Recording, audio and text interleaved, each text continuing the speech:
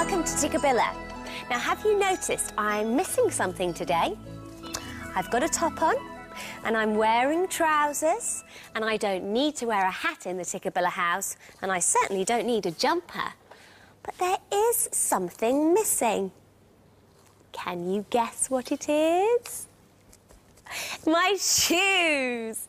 Tambra and I are going to sing a song all about dressing up. Hello, Sarah Jane. Hello. Hello. Ellie and Teddy are over there. Can we dress them? Yes, let's. Come on. Oh, Sarah Jane, you haven't got any shoes on. I know, Tam, but that's because I thought that I could put my shoes on at the beginning of our dressing song. OK, and then we can dress my toys. Good idea. This is the way we put on our shoes, put on our shoes, put on our shoes. This is the way we put on our shoes on a cold and frosty morning. And this is the way we put on a top, put on a top, put on a top. This is the way we put on a top on a cold and frosty morning. This is the way we do up a button, do up a button, do up a button. This is the way we do up a button on a cold and frosty morning.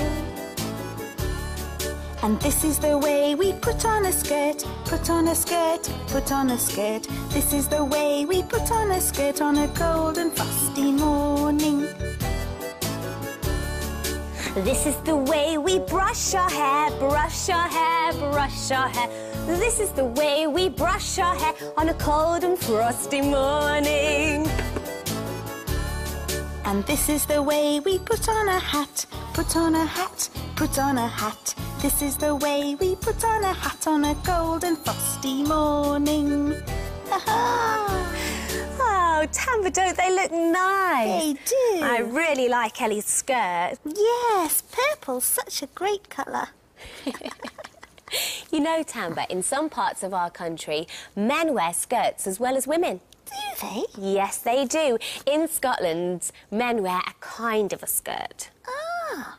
Do we know anyone from Scotland? Yes, we do, Tamba, and he's got something special for us. Ha-ha! Now this is a kind of a skirt. It's called a kilt. Oh, wow! Yay, isn't it great? Now this is worn by some people where I come from, Scotland. Wow!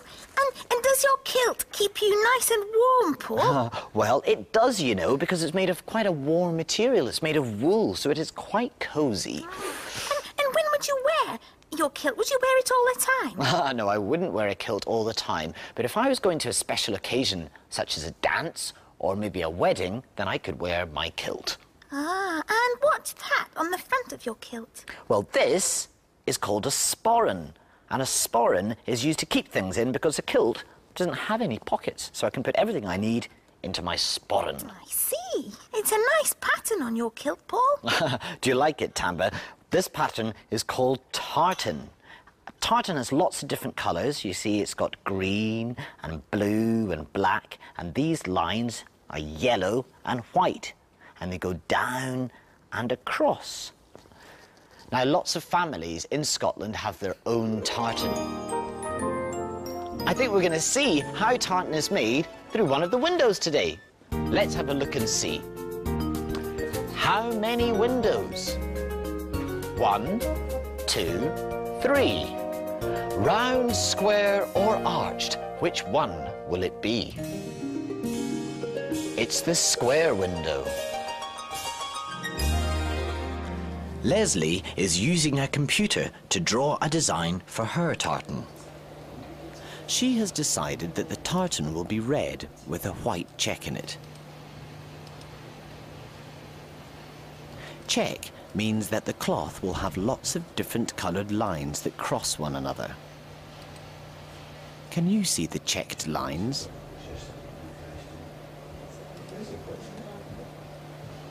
When Leslie has decided what the tartan should look like, they start to make the cloth.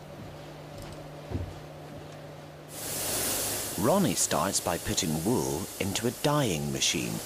The wool goes in white and comes out red. Tartan cloth is made from lots of different coloured wool. What colours can you see?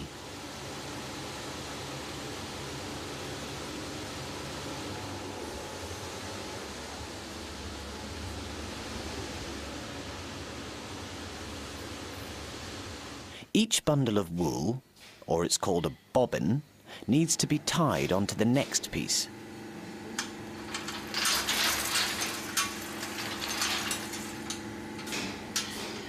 When all the bobbins have been tied together, Dick then ties all the ends of the wool onto a machine called a warping machine.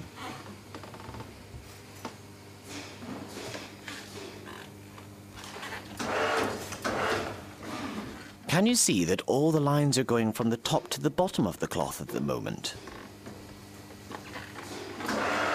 The warping machine turns around very fast, which keeps the wool stretched out and tight. Sometimes the wool is stretched too much and it snaps. When this happens, Dick has to find the piece of wool which has snapped and tie it back together in a knot.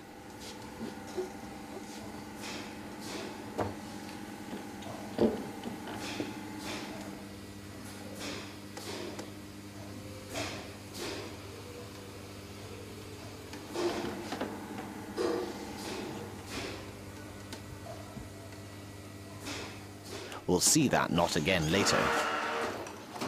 There, the machine is ready to go again.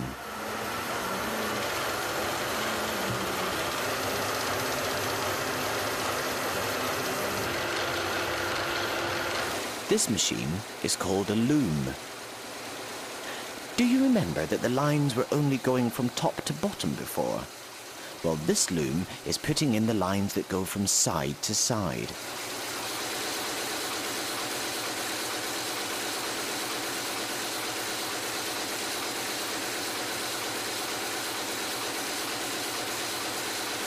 There is our bobbin of red wool.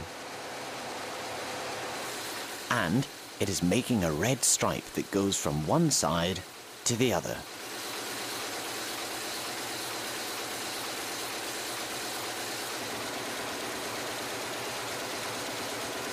Some Scottish families have decided that they would like to have a tartan named after them.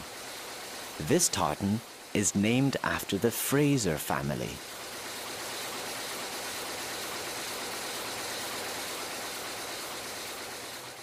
Do you remember when the wool snapped and Dick had to tie a knot in it? Well, Kate is mending that knot. This mending is called darning.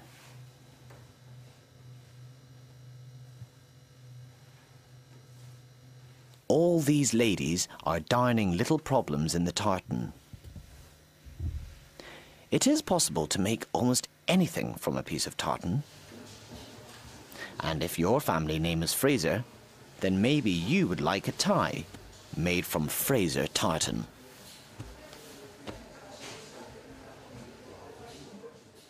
Tartan's great, isn't it? Didn't Paul look smart in his kilt?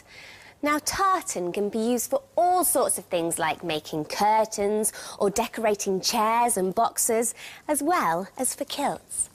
Now, I thought that we could make our very own Tikkabilla tartan, and I'll show you how. What you need are some long strips of different coloured paper, a plain white sheet of paper, a brush and some water. And I've also got some paper underneath because it can get a little bit messy.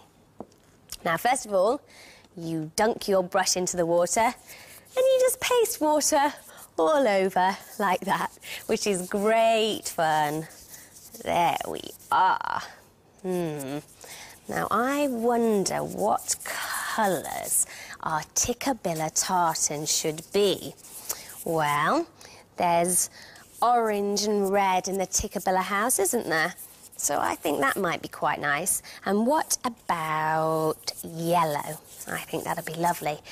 Now, can you see I've really wet this paper all over like that? And now for the exciting bit. Get a strip of paper. Do you know what colour this one is? Yellow. And put it on the paper. And the water, if you press it down, will make it stick to the paper. Now then, another colour, I think. Orange. And if you put the orange next to the yellow, across the paper like that, there we are. And I think more yellow, don't you? Oh, now this is going to be an interesting, bright tartan, I think. Another orange. Pop that there and press it down. There we are. And one more colour, yellow. Now, when you've done that, more water, and you paint over the top of the tissue paper. There, like that, all over. It's a bit like decorating, really. It's great fun.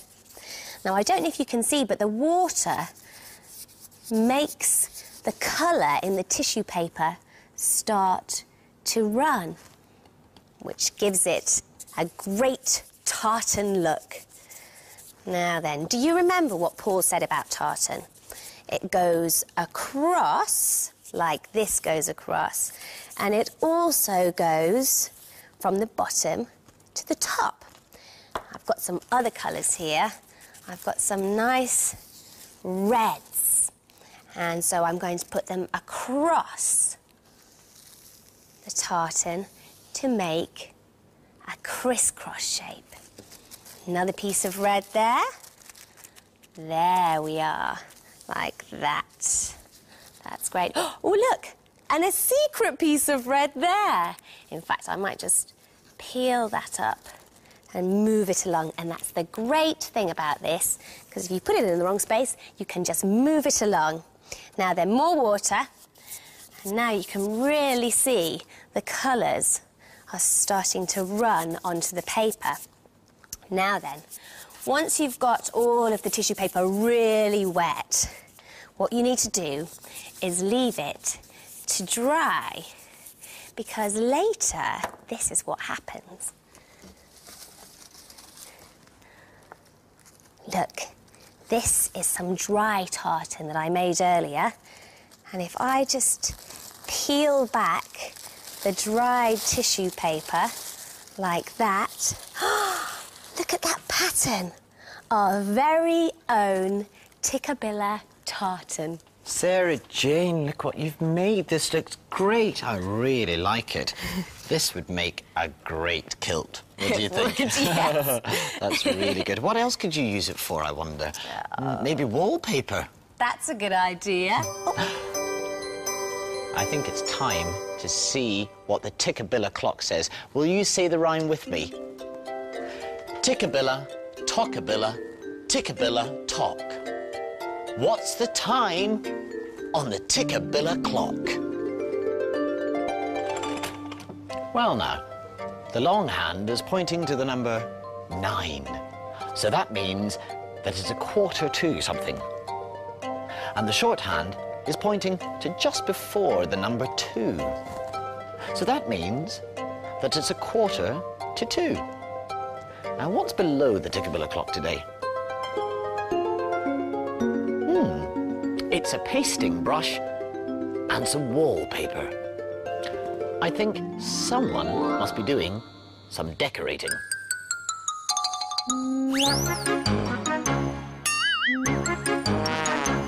Oh, higgledy-piggledy house, higgledy-piggledy house, higgledy-piggledy-piggledy, higgledy-higgledy-piggledy house. Hello, Sarah Jane. Are you going to do some decorating? Is Justin going to help you? Where is he? Oh, hello, Justin. Are you going to help Sarah Jane do some decorating?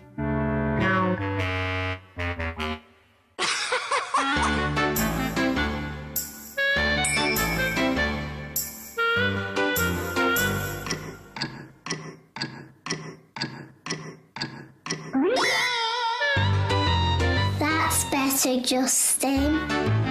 What are you going to do first? Ah, wallpaper.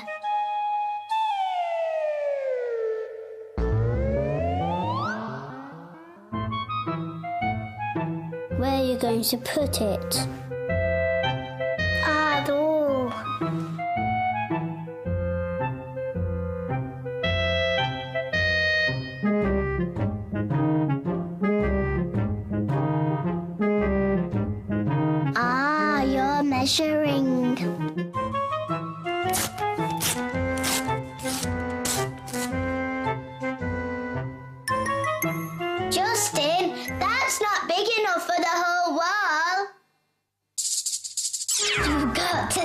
taken it on, haven't you?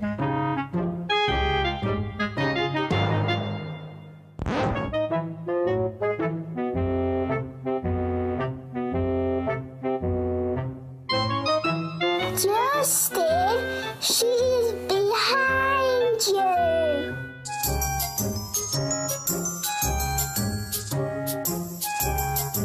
Shh.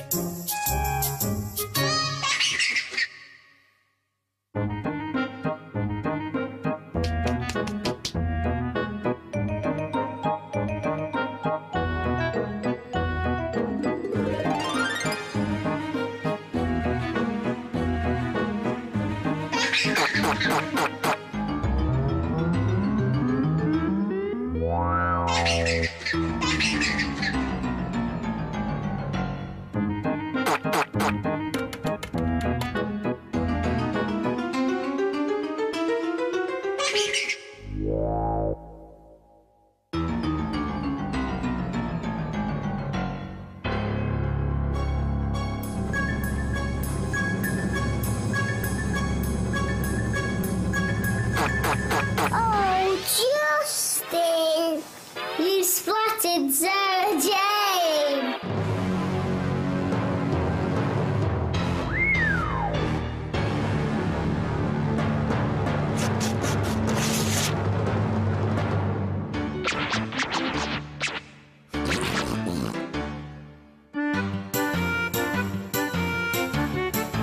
Justin! You can't put that on the wall. It's disgusting.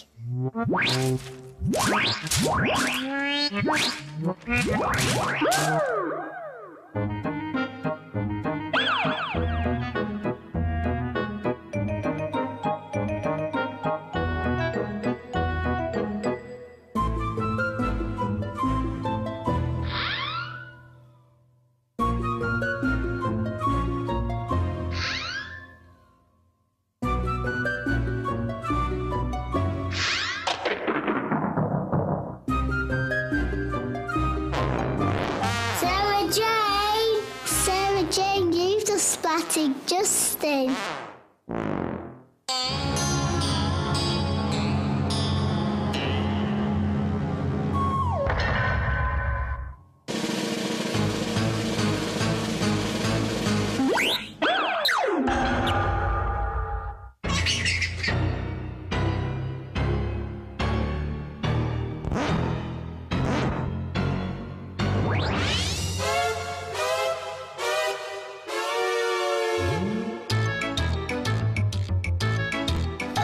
Justin!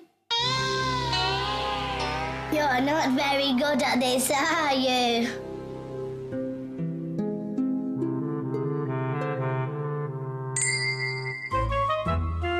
Ah, you finished the wall.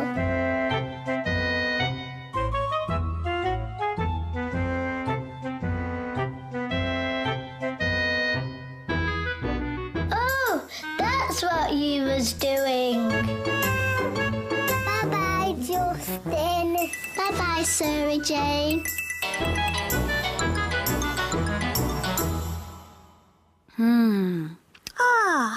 I was just taking a look at the garden by the Tikkabilla farmhouse. There are lots of things in it. Let's see. There are some flowers and hedges. That's where the blackbirds live. And there are lots of animals everywhere. And over here is a brown field that's just been ploughed. And the pigs are playing in it. Can you make a piggy noise? What about a sheep noise?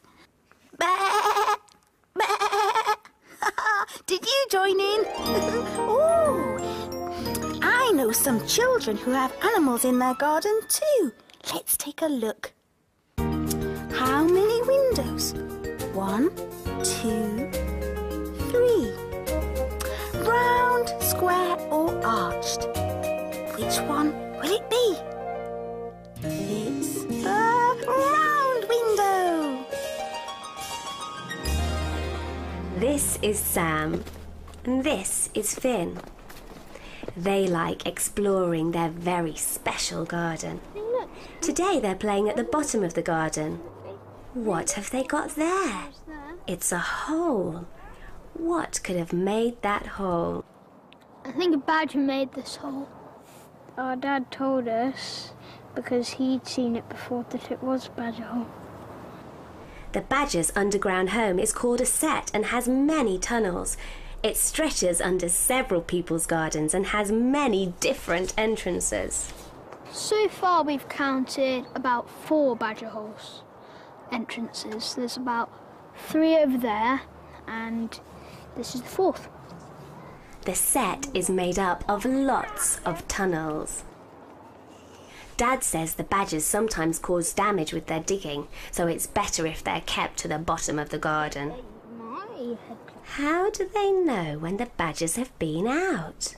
You look for tracks or marks of where they've scratched the ground or something.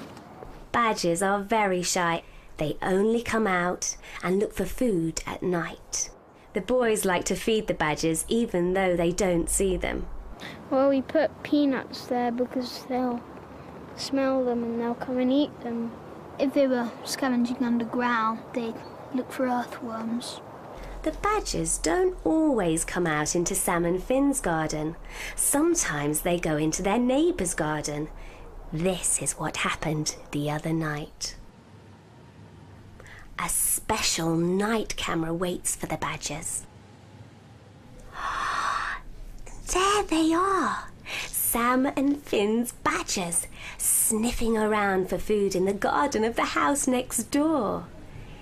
It films them in black and white, not colour. It's hard to pick up the colours when it's dark.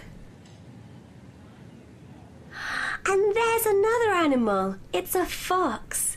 They are much more common than badgers. They're shy too, so they're still not easy to see.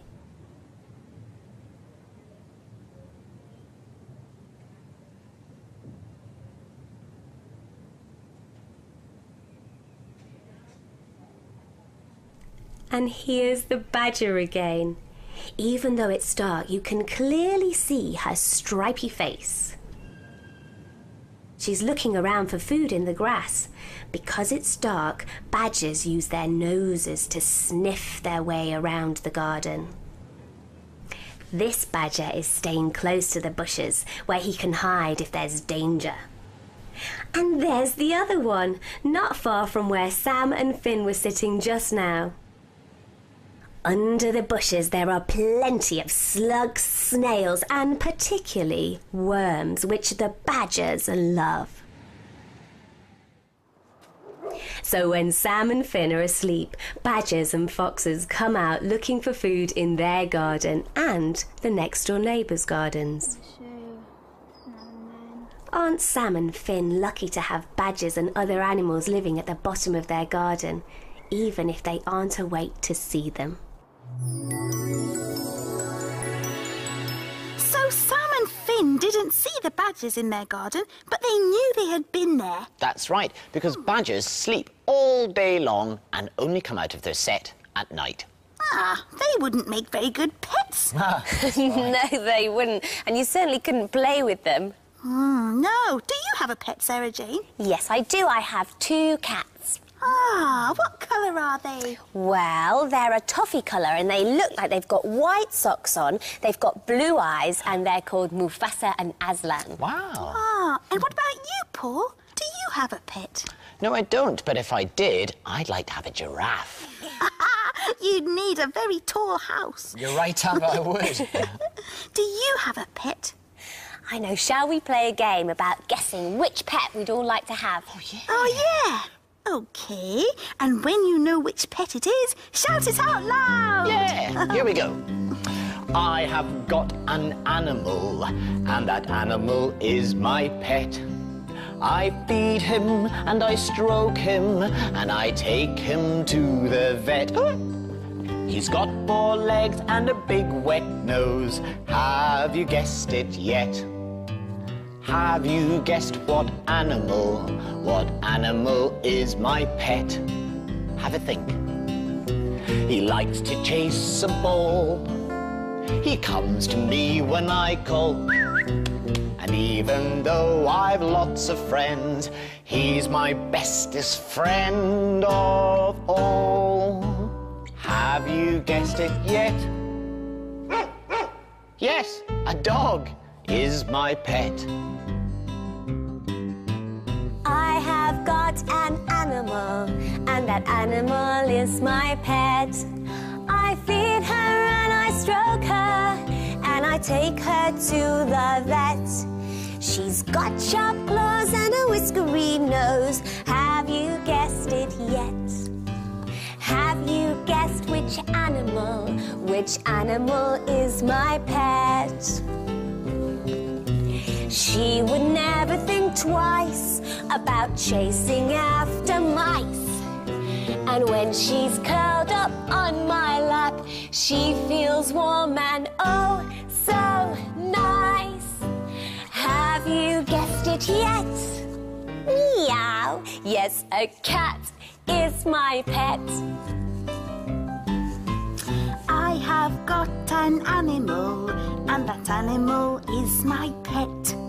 I never ever stroke it, 'cause it's always far too wet. It's got no legs, but it's got a tail. Have you guessed it yet? Have you guessed what this one is? Have you guessed my pet? Well, this is what I found as it goes around and around. Its mouth is often open, but it never ever makes a sound. Have you guessed it yet? Yeah! A goldfish is my pet. There are lots of different animals, and not all can be pets. Like lions in the jungle and badgers in their sets. And some like to live with us, which I think's fair enough. If we give all our animals Food And warmth. and love. Oh, that's great. Why don't you pretend to be a dog? or a cat. Or a fish. Yeah. We'll see you again soon. Bye-bye. Bye. Tikkabilla, Tikkabilla, fun for you and me.